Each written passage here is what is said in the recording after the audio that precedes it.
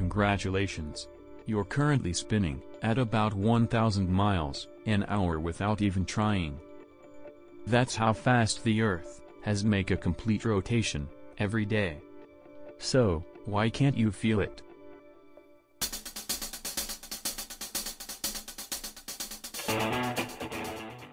In 1616, Galileo went on a theory. He argued that the Sun is the center of the universe, and Earth is spinning. But he was brought to judgment for his thoughts. So why can't we feel it spinning? Earth is moving with a fixed speed, and we all moving along with it. That's why we don't feel Earth spin. If Earth spin were suddenly to speed up or slow down, you would definitely feel it. Like on a plane, you can't feel the movement inside the plane. If you are drinking a cup of coffee, it will not fall down. That's because the coffee, the cup and you are all moving at the same speed as the plane.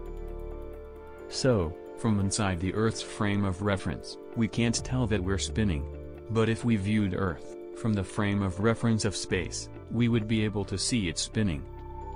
But that doesn't mean we can't observe the Earth spinning from here on the Earth. If you set up a video camera pointed at the night sky, you'll be able to see the stars moving.